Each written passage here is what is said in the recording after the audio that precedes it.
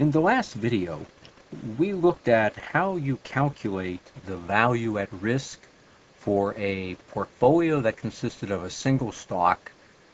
We used the risk time period as a daily time period, and we talked mainly about a 95% confidence level. In this video, I want to go through these calculations for a specific stock. Now, where do I find my data? I can go to Yahoo Finance, okay, and then I just have to search for the particular stock I'm interested in with the sticker, the tape uh, uh, symbol, and let's use Walmart, WMT. Okay, so get the quote on that. All right, now uh, Walmart, this gives the daily, this gives the current day stuff, but over here on the left-hand side are the historical prices. So that's what I want to go to. And on the historical prices, it gives me the opening and closing and all of the information back to whenever they started collecting and keeping the statistics on the web, I guess. Okay, the point is, though, down at the very bottom of this file, there is a place where you can download to your favorite spreadsheet the data. Okay, so that's what I want to do. So let me pull that up, and here's what I've downloaded. So it gives me, again, high, low, close. Now, the thing I'm interested in, I don't want to get rid of all these other columns here, but I'm interested in the adjusted close. Well, what that means is that the close has been changed, modified for dividends uh, being issued and things like that. Okay, so let's look at what happens when I get rid of those extra columns. I just have the adjusted close here. Now, I want to create a new column, which is going to give me for each day what the daily rate of return was, so that I can look at the differences between a day and the next and divide by the percent of gain so that I can end up and calculate the daily return. Okay, so that's what I want to use. Now, let's go and look at some graphs over here. Um, the first graph I just did was the report of what the stock prices was doing. And so Walmart's a pretty good one to look at here because it had some ups and downs and so forth, so I should be able to get some reasonable numbers to look at.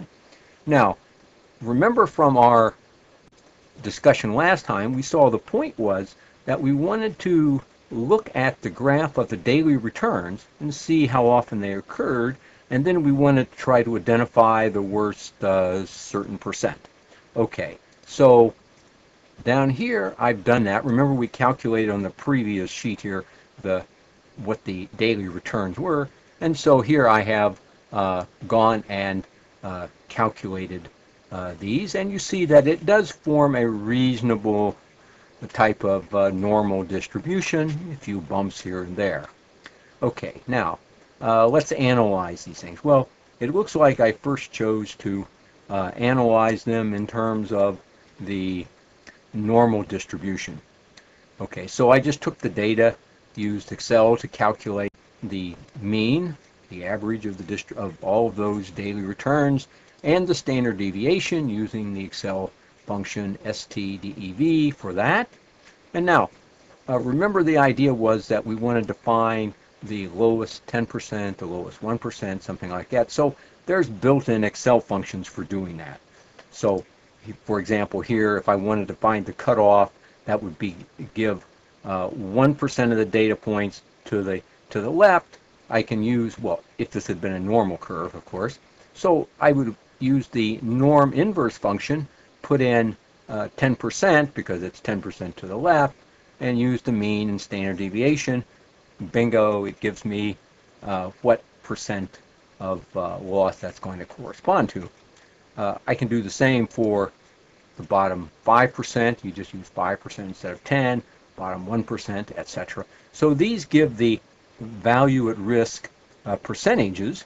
To convert them into dollar values, I went back and looked at the price of the stock on the day I did this, $52.10, and so I convert that with each of these percentages here, basically 2.8% of the $52.10 gave me the risk for at 90% confidence level, and so forth. Now again, the way we read these, or the way we interpret them, is to say that for the next day, I have a 10% chance that I would lose at least $1.48 on this stock.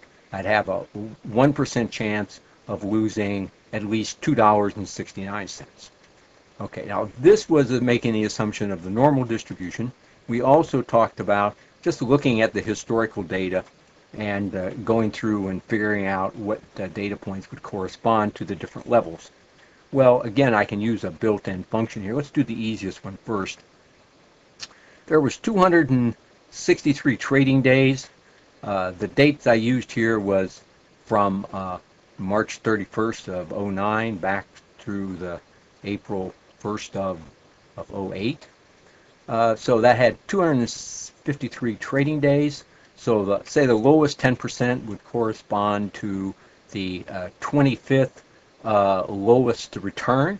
So I can use the built-in function here in Excel to pick out the 25th smallest number from my list. So that was about 2.4%, and that then translates into $1.27 as my dollar value of risk. Now notice that corresponds, that's a little less than $1.48 here that we had when we assumed we had a normal distribution.